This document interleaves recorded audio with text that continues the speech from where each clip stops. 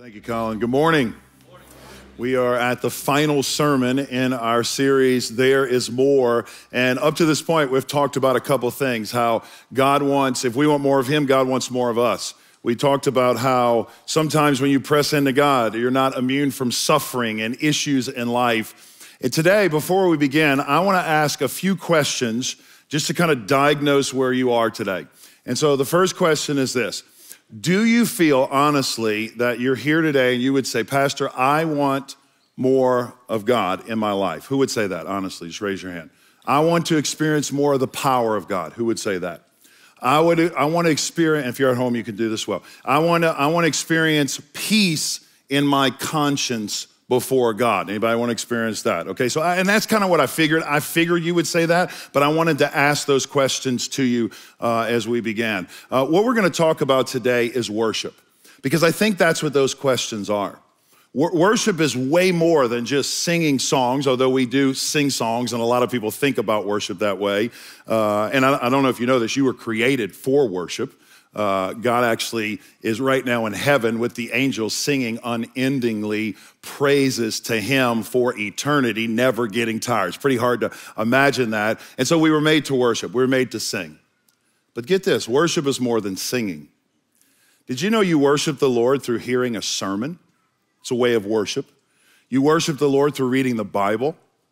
You worship the Lord when you pray to God. You worship the Lord when you give your finances or your time or your talents. You worship when you go on a mission. It's an act of service unto the Lord. And so I want to speak, before I get into the very heart of worship, I want to speak about two ways that we worship God. And many of us either are engaging in worship or disengaging in worship. And I want to talk about attendance in worship services and attitude in the worship service. Attendance in the worship service, it's not very far out of our mind. We could see it today. I mean, people don't go and worship the Lord like they used to. And for many of you, worshiping on Sunday, whether in person or online, is not a priority like it used to be. Now, the statistics prove this. If you study some of the research statistics, they will say that 25 years ago, the average member, church member, Christian of a church, would say they go to church, or on average, 3.2 times a month. So a little over 3 times a month. And you may miss for vacation or out of town, but normally 3 times a month, you're gonna be in church. 3 years ago, that number declined to 1.8 times a month. And now post-COVID or mid-COVID, whatever, we're in COVID right now, 3 years later, the number has declined. These are church members. These are people who would say, we are Long Hollow. This is our church. 1.2 times a month. Now, that's very different than the church and the religion I was raised in. I was raised in a religion where if you missed church, it was a sin. As a Catholic, my parents were rule followers, and so we actually, if we went out of town for vacation, when we came back in town, we would have to wake up an hour earlier and get to church. Anybody familiar with this? Stand in the confessional line to go to a booth to see a priest behind a barricade, and I would say, forgive me, Father, for I have sinned. It's been 2-3 months since my last confession. My sins are, I miss church, right? Now, imagine if we did that at Long Hollow, right? I mean, how'd you imagine? We may never have worship service because I'm playing. But seriously, if you had to confess to missing church. Now listen, the Bible doesn't say that missing church is a sin. However, the Bible gives a strong warning against missing the gathering of believers as saints to worship the Lord. I just want to challenge you to make church worship services, the gathering together with your family, a priority. And reality is, Dad, it rises and falls, the responsibility does on you. Mom, you're the one. Y'all are going to give an account to the Lord as to why you engage or disengage in the attendance of a worship service, in person or online. Now, the second issue I want to talk about is attitude. Our attitude. Now, Jesus is going to talk about how our attitude toward another person affects our relationship with him, our fellowship with him. But I want to talk about attitude in the worship service. Did you know during this time, this may be shocking to some, this is not a time to whisper. Did you know that? It's not a time to pass notes.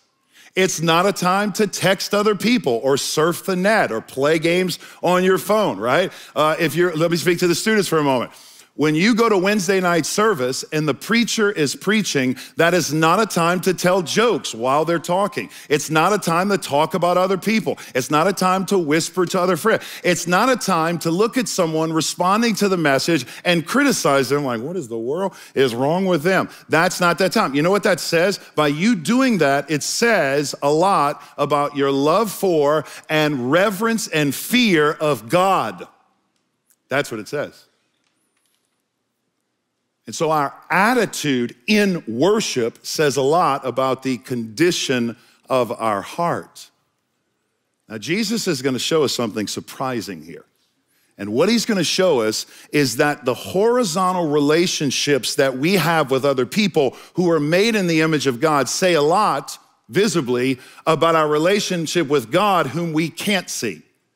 The way we treat people whom we can see will be very telling as to the fellowship we have with God whom we can't see. And so if you have a Bible, I hope you do, turn with me to the beginning of the Sermon on the Mount, Matthew chapter 5.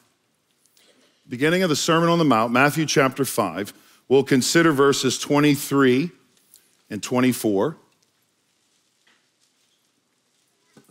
Matthew 5:23, when you're there, we like to say word.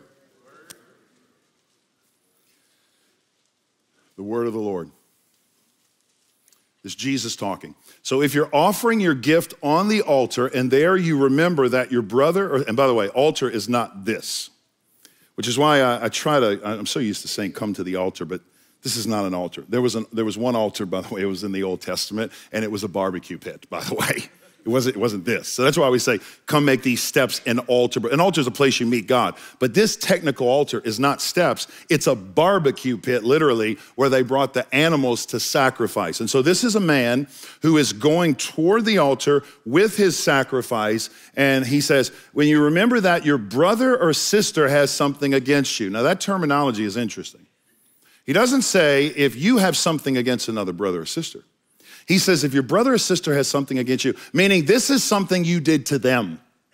If you offended someone, leave your gift there at the front of the altar. First, go and be reconciled with your brother and sister, and then come and offer your gift. The word of the Lord. I want to give you two insights about worship that I think will help us in our relationship and our fellowship with God. Number one is this: you cannot worship God and disrespect people at the same time.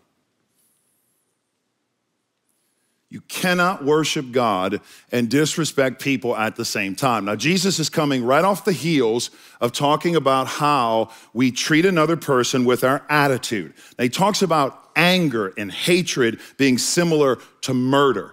And then he kind of moves into this vivid imagery that the only way we understand it is to take us back 2,000 years ago to this time. And so go with me just quickly on a journey. I want to paint a picture of what's happening. Here's the picture. The picture is of a man who is coming up to that beautiful, magnificent temple in Jerusalem with his offering. Now, probably the day of Passover, Day of Atonement maybe, but probably the day of Passover, and he's waiting in line.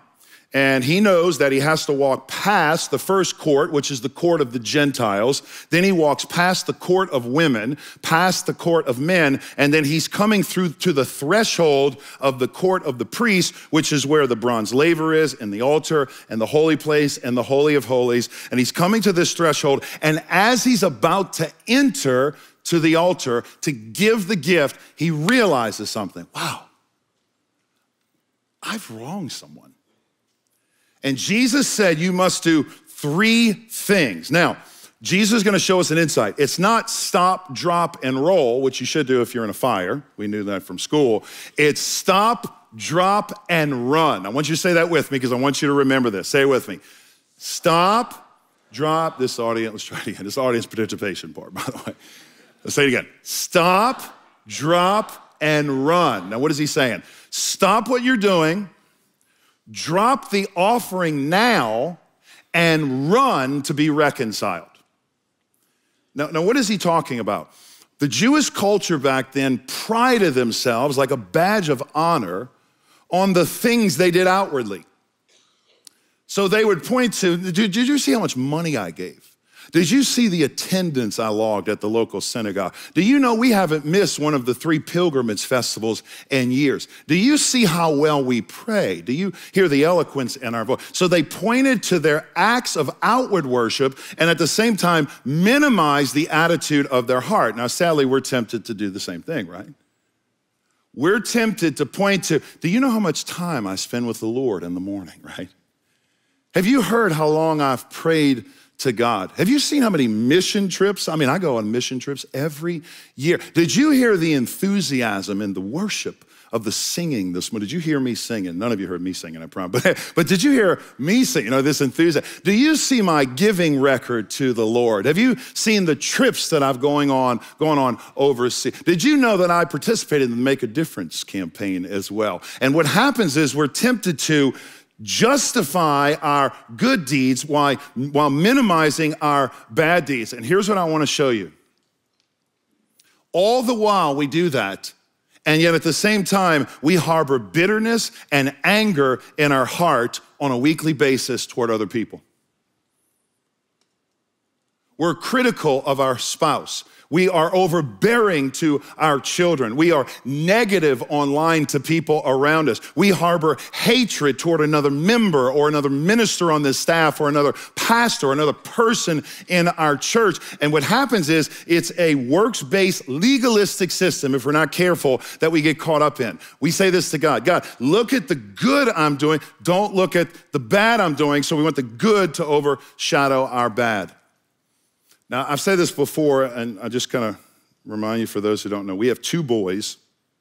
They're 11 and 13. This week I was speaking somewhere and I was telling somebody their names are Rig, R-I-G, and Ryder. And somebody's looking at me, I'm like, yeah, we named them after trucking companies. I get that, you know what I mean? But they're pretty tough. I mean, just like they sound. And anybody have all boys in the home? Any moms raise or are raising all boys? Well, you know the pain, right? You know the struggle, it's real. And so boys are great, but boys tend to get in fist fights a lot. Boys tend to make a lot of different sounds. Boys have no manners. But one of the things about boys is every now and then they're gonna come to blows and they're gonna go at it, right? Doesn't happen a lot, but it's happened in the home where Rig will throw a punch or Ryder will hit him or Rig will get him in a headlock or they'll bust a wall or break down a door, which has happened before. And if Candy's home, being mama, nurturing, Candy will immediately run to the boy, like break it up, what are you doing? If I'm home alone, I just turn my head, you know, just. Dad, you here? What? Yeah. You gotta toughen them up, right? I mean, you know, you gotta toughen. But anyway, so they and then when you get there and you break them apart, what happens is you say, what are you doing? And Rig will say, he punched me in the face. And I'll say, Ryan, did you punch? Yeah, but Dad, he threw his drink at me. You know, it's like back and forth. And by no means will they take credit for being the person who started, right? So they'll divert attention, say, look here, don't look here. Here's the thing. It's one thing for a child to do that. It's another thing for an adult to do that. Hey, look, I may have slandered that person, but you should have seen the way they talked to me. That's what we say, right? I know I posted something online, but did you see the way they posted about me? And then we do it with sin, which is even more tragic. We'll say, I know I have a porn addiction, but did you see how much money I gave last year to the church? Now, you may not say this publicly, but you say this privately to the Lord. I know I'm texting someone in an inappropriate manner, but do you know I'm doing my quiet times every morning? I may not go to church much, but boy, I give faithfully and I still participate in things during the community. Friends, there is a grave danger in justifying one's sin by our own good deeds. There is a grave danger with that.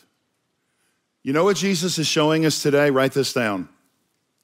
The attitude of our heart is way more important than the amount of our offering.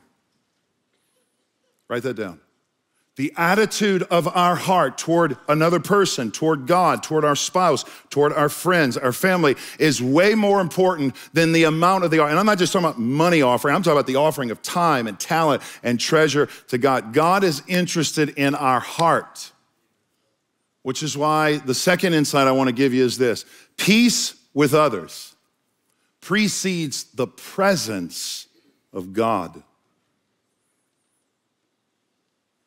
And this one will hit the target today because it hit me this week. So this one's going to land pretty much on everybody in here because it landed on me. Peace with other people precedes the presence of God. Now, I told you earlier that the word order is very interesting because you would expect Jesus to say, if you have something against your brother and you know they treated you wrong and they talked about you, you need to go to them and say, you hurt me. That's what you would expect. But that's not what he says. Jesus says, if you realize that something you said offended another person, then you go to that brother or sister. So you're probably wondering, well, what could I have done? What is offensive to other people? Look at verse 21. Matthew chapter 5, earlier in your Bible, verse 21. Jesus said, you've heard it said to our ancestors, do not murder. Whoever murders will be subject to judgment. But I tell you, everyone who is angry with his brother or sister will be subject to judgment. Whoever insults his brother or sister will be subject to the court. But whoever says you fool will be subject to hellfire. Here's what he's saying. Watch this. He's saying your attitude toward another person, your insults toward another person, your online comments about another person, and your snarky responses toward another person is what he's talking about. Now, I know what you're thinking. Well, Pastor, you don't understand. I did not post that post to offend anyone. I was just sharing what was on my heart. I get that. I get that. But here is what Jesus is saying. If since you sharing, innocently or not, have realized that your post has caused harm to another person, Jesus would say, take it down immediately and go make it right with the person.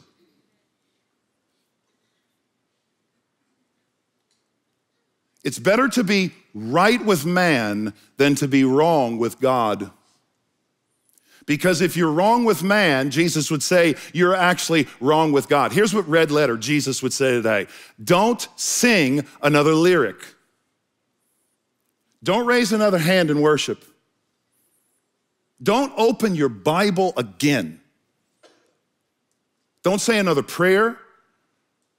Don't give another time or your talents or your treasures. Don't make another mission trip. Don't go overseas. Don't do another good deed until you make it right with someone you have wronged. Why? Because your attitude toward another person is greater than your offering and the amount to God.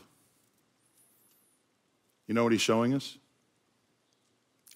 He's showing us that we cannot fit our life or cram our life into an offering envelope and give it to God.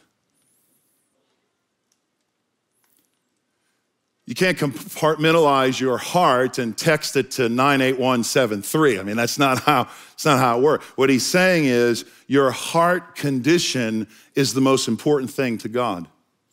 And the way you treat another person who is made in the image of God tells a lot about your relationship with God. Now, let me just warn you, this next section is going to be hard to hear.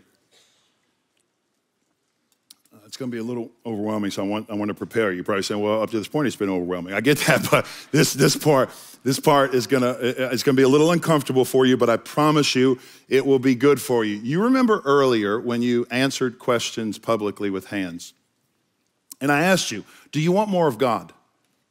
And what did you say? Yeah. Do you want a clear conscience before God? Yes.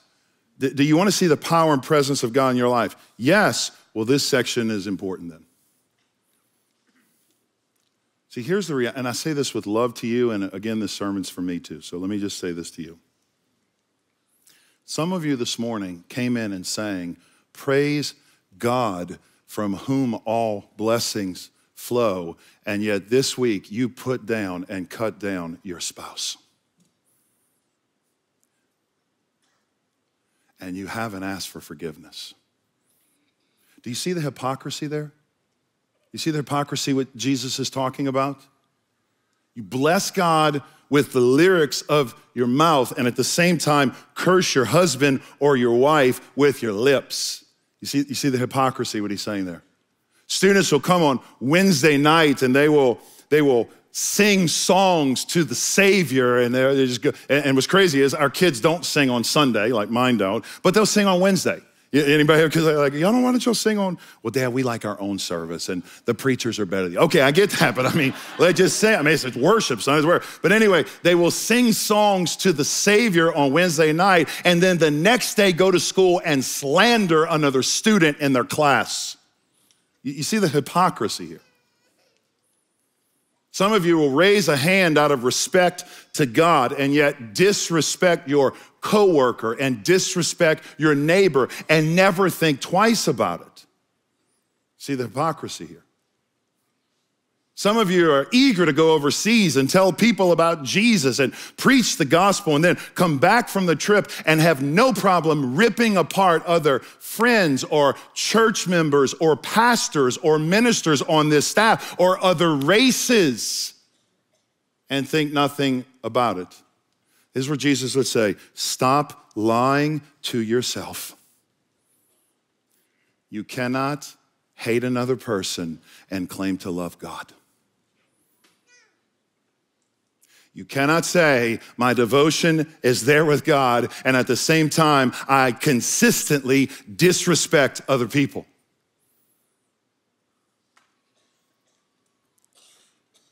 You know, God taught me this lesson.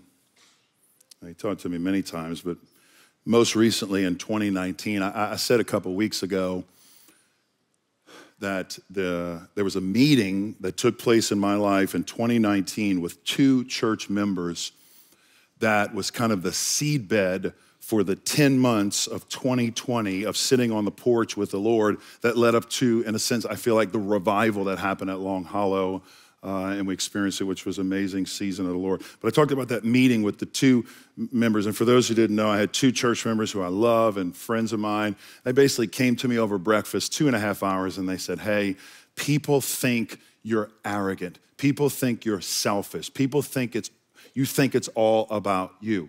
And it was a blind spot in my life. I didn't see a lot of this. And so when I finished, it was a horrible meeting for me, overwhelming. God used it, obviously, in my life, but I left. And me being the Enneagram 3 I am and wanting to please and make people happy, I came back, and for the next month of my life, I asked for the names of the people they said that were kind of out of sync with me or the church. And for the next month, I'm at breakfast, lunch, sometimes dinner with 20 people, 20 plus people. And I simply just went in and I took a notebook, a journal, and I walked in with a posture of humility. And I said, hey, listen, obviously I've got some blind spots in my life. I want you to help me. And I took out a journal and a pen and I said, I'm here to listen. And it was brutal, brutal. There were some people at our church, this was 2019, there were some people that I met with at that season that were bringing up things I had said in 2015. Things like this. My wife remembers the sermon when you said this in 2015, and that's the day she wrote you off. Or I remember 2016, you got up and you wrote a book and you tried to promote it to the church, and I knew that day you were arrogant that day. And at the end of the time, I just listened to that, I took notes, and I just said, hey, listen, I don't remember some of those things, and I want you to know I'm here because if I unknowingly or knowingly offended you, I want to ask for your forgiveness. And thankfully, at that time, I was developing a rhythm of sitting with the Lord, and I went home that night, and as I would sit with the Lord, it was very tempting for me to say things like this. Those people don't know me. Actually, they're the ones in the wrong, really. They're the ones, Lord, who should have. I mean, that's what the flesh, that's what I wanted to say about people that would say these things about me, but I decided to take a different posture. And by the way, this is not natural for a human being to want to do. So I needed God to work in my life. And here's what I began to do. I began to pray, and I said, God, would you soften my heart and help me love these people? Because I knew in myself I couldn't do it. I didn't want to love them. I wanted to retaliate. And, you know, I felt like they might not have been enemies, but they felt like enemies against me at the time. But I began to pray, God, soften my heart so I could love these people. And then I began to pray for God to bless them. What I'm going to share with you right now is what I believe the superpower for a Christian is. Now, just full disclosure, I went back and forth. Should I share my secret I've learned 10 years ago with it? And then if I share it, it's no longer a secret. And some of you are going to say, you did this to me. And so I hate to share, but I thought, you know what? I want to share it because obviously the Lord taught it to me, but I want to share. Now, and let me just preface it. It is not easy to do. It is not easy to do. And everything in your being wants to do just the opposite. Because when you're wrong like me, I want to retaliate. Who do you think you are? I used to joke with my parents and say, God took a guy who, when people would look at him with a raised eyebrow, was ready on a dime to fight. That was me. And now he softened and transformed my heart to when people convict me or confront me, the only thing I want to do is respond with love and blessings and praise. And I'm like, it has to be God. But here's the secret. I'm telling you how it works. Write this down. And here's the secret. It is the superpower for a Christian. Make a note to be, that's your motto, a dealer of compassion, not a dispenser of criticism. It's your posture. When you are hurt, you deal compassion. When you are wrong, you give back grace. When you are slandered, you give back love. Now, like I said, it's not easy to do, it's difficult to do, but here's the principle I want you to get. Why would you do that? And here's what the Lord showed me. When I step in and try to fix things or make things right or justify or minimize or tell why I did it, what happens is God steps back. Watch this. When I step in, God steps back. And he says, hey, big boy, you got it. You have it. You can obviously do better than me. You take it. And then God steps back. And here's what the Lord showed me. When I respond to the Facebook post, when I respond to the Twitter comment, when I go back to the people who are criticizing me online for something that I think, I don't even know what they're talking about, then I'm the one who they can attack. Because they say, well, Robby responded this way. Robby said this. Or Robby did. But watch this. When you step back, God steps in and God brings to the table a tactic that you and I do not have in our toolbox. And here it is. The tactic is conviction. Conviction.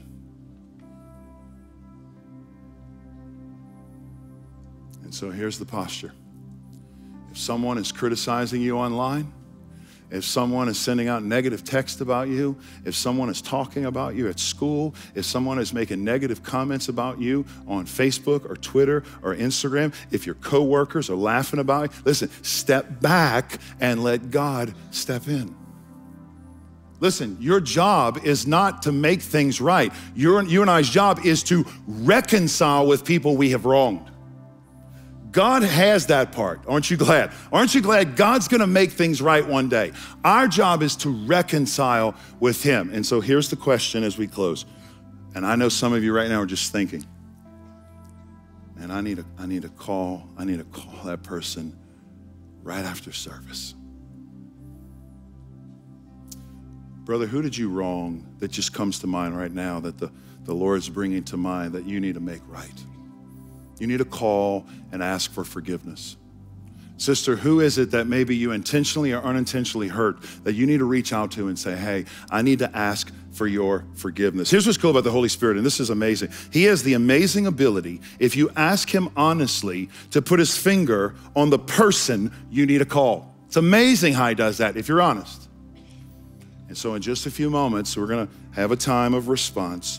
We're gonna spend time before the Lord, and we're gonna ask the Lord, who is it I need to reconcile with? Now, here's the deal. When you call after the service or text that person, you are not calling and saying, hey, listen, if I said something to you to make you feel a certain way, man, I am sorry. But if you did that, listen, don't even make the call. Not even worth you calling.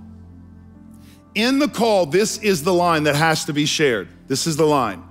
I am asking for forgiveness for something I have done against you.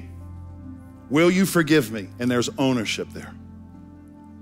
Now, let me flip this around.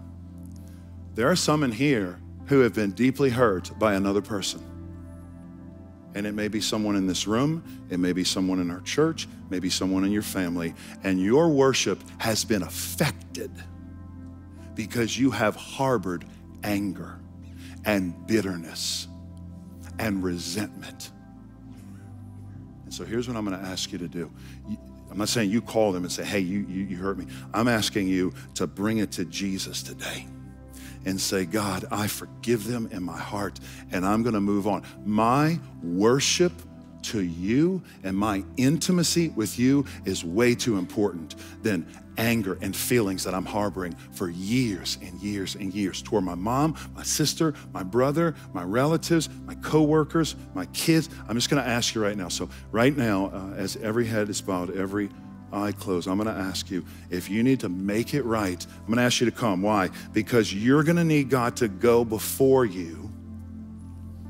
It's not easy. Pastor Robby, I hadn't talked to this person in 3 years. I know. That's why the Holy Spirit has to go before you. And so you're gonna come and ask the Lord, would you go before me before I make this call? And here's the challenge. Do not put off tomorrow what has to be done today.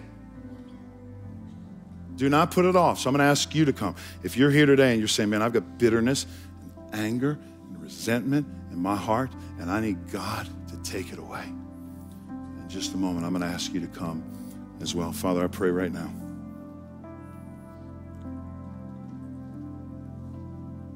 Father, I pray that you give us the grace to respond to people the way you have. When you were attacked, you didn't say a word. When you were hit and whipped and made to bear a cross that did not have your name on it for sins that you committed, you didn't say a word. You simply said, Father, forgive them. They do not know what they're doing. And the great thing about you is, in the end, you are vindicated. In the end, you win. The battle has been won. God, we're not out to win an argument, God. We're out to reconcile with people who are made in your image. And so give us the courage this morning. Give us the grace to do that, God, as we spend time with you, bowing and listening. Would you bring to mind the exact person in our lives whom we have wronged that we need to seek to make it right? God, help us to spend time at your feet, to return to worship again. We ask it in Jesus' name.